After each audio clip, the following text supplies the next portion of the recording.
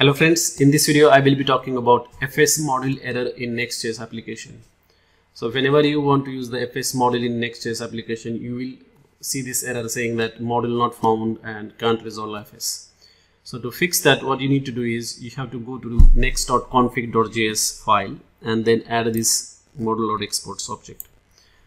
So basically what you need to do here is that you need to tell Webpack to ignore that, do not resolve the FS module basically. So after this setting, what happens is that FS module error will not come and build will be successful. So after making this setting, you have to restart your Next.js server, and still if you are getting the same error, then one of the thing that you are doing is that you are using the FS module in your render function.